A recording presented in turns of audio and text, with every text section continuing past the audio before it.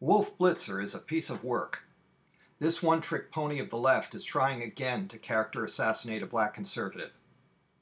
I did a video back when on Wolf Blitzer's cheap tactics of twisting the English language. Here's the clip that I did back when. And Herman Cain is joining us now from Atlanta. Mr. Cain, thanks very much for coming in. Thanks, Wolf. You're doing well in the polls right now, but let me see what I can do to reverse that. Specifically ask you about the African American community. Why is the Republican Party basically poison for so many African Americans? Did you catch that question? Why is the Republican Party basically poison for so many African Americans? What a metaphor. Why is the Republican Party basically poison? Poison for so many African Americans? Poison? Poison kills! Because many African Americans have been brainwashed into not being open-minded, not even considering a conservative point of view. I have received some of that same vitriol simply because I am running for the Republican nomination as a conservative. So it's just brainwashing and people not being open-minded, pure and simple. That's a strong word to talk about your fellow African Americans. Brainwashed? Why is the Republican Party basically poison for so many African Americans? That's a strong word to talk about your fellow African Americans. Brainwashed? We invited Dr. Ben Carson to join us now from Baltimore, and here he is. Dr. Carson, thanks very much for coming in. Absolutely. Let me play the clip. You were on the Sean Hannity show last night. This has generated a lot of controversy, and then we'll discuss. Listen to what you said.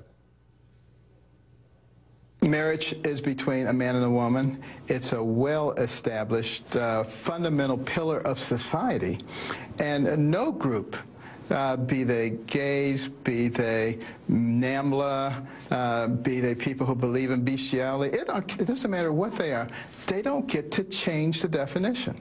So it's not something that's against gays, it's against anybody who wants to come along and change the fundamental definitions of pillars of society.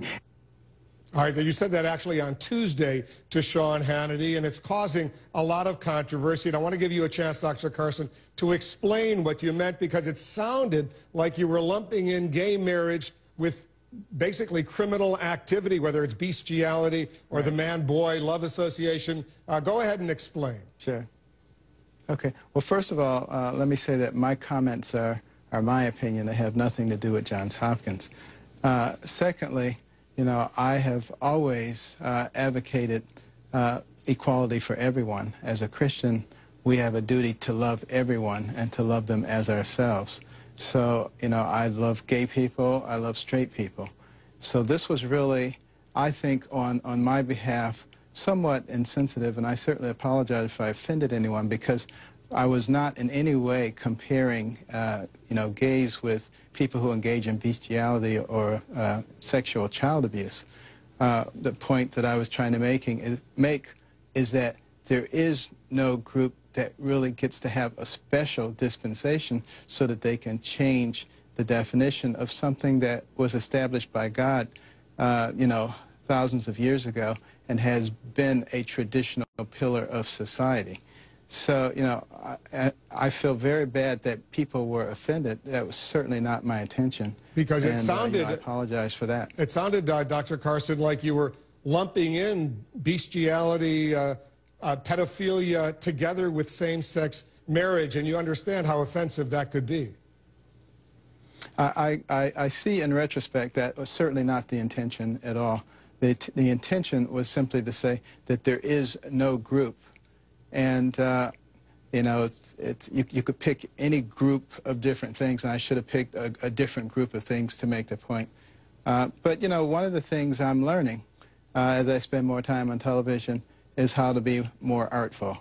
And, you know, this is a good lesson in doing that. And, you know, the basic thing that we were really talking about of course, is whether a group has the ability to change the definition of marriage.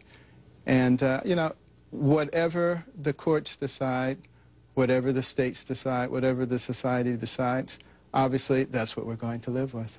Because you're not the first person that lumped in this notion that if there's gay marriage, there'll be a slippery slope. It'll lead to what you describe yourself as bestiality or pedophilia and all sorts of other, you know, outrageous examples. There have been those examples that have been made before, and I assume that's why, off the cuff, in response to that question, why you lumped them all together. Is that right? Wolf ignores Carson's point completely. Instead, Wolf goes back to his talking points again and again, despite Carson having refuted them the first time. To Wolf Blitzer, who is bent on being the guy who destroys Ben Carson's good name, getting to the truth is irrelevant. It's about destroying a man who might potentially run for president as a conservative. After Ben Carson has repeatedly made his case that the problem is how marriage is being redefined today, here's Wolf Blitzer's next question to Ben Carson. Well, why not let them have the ability to get married? Because then we're changing the definitions. If we begin to change definitions of pillars of society, where does it stop?